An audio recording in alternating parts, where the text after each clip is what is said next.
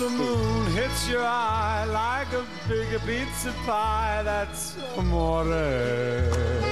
Well, even after a tough loss to the Miami Heat last night, Lynn's sanity shows no sign of slowing down. In fact, one fan paid more than $42,000 to spend 5 minutes with Lynn after a game earlier this week. Our Darren Ravel was there, and he has that story. It's a fair amount of money for 5 minutes, Darren. Yeah, you know, I tried to come up with something, Carl, that could really put it in perspective. Every year we always talk about the Lunch with Warren Buffett auction.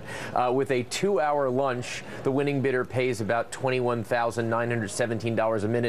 Pam Schechter paid $42,388 for her husband Mitchell to spend 5 minutes with Jeremy Lin, which comes out to $8,478 per minute, to meet with the star who's only played in 11 games so far, only started in 11 games. But Mitchell was thrilled. He watched Lin at the shoot-around, met Walt Frazier in that hideous outfit, even took those shots, some of his shots himself, and was presented with the used jersey Lin wore during the Lakers game when he scored a career-high 38 points.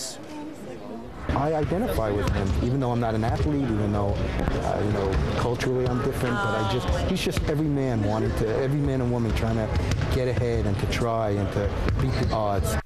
Mitchell says he was literally obsessed with Lynn and his story. The auction benefited Madison Square Garden's Garden of Dreams Foundation and was conducted by Charitybuzz. And join me this evening at 7 p.m. Eastern Time on the NBC Sports Network for a special edition of CNBC Sports Biz, where we'll be talking the business of Jeremy Lin with his agent, the Nike CEO, and we'll show you more of the feature on Mitchell Schechter. Carl? You know, Darren, there's a school of thought out there this morning that maybe the smart move in terms of endorsements would be to try to be the anti-LeBron. Don't do Nike, right? Don't do Adidas. Do IBM.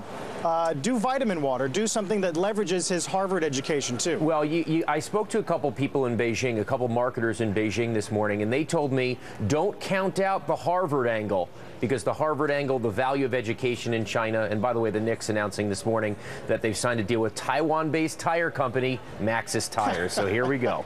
Nice timing. Thanks, Darren. Okay. We'll count you down to the close in Europe after a short break.